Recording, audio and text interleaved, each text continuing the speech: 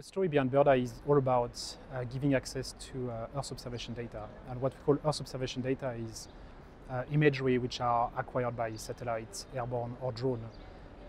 If you rewind very quickly, my background is I started in the space sector and I started to work with satellite imagery.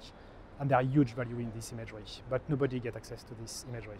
What you've got today is Google Maps, and Google Maps is quite often out of date and poor quality. So from the very beginning of Bird.i, I've tried to bridge this gap, so bringing fresh and accurate imagery to the mass market, basically. This story or this dream started to become true mid of 2016 when I raised investment from venture capital firms and started to demonstrate that this vision could be, in fact, a business. And that's basically how I started Bird.i.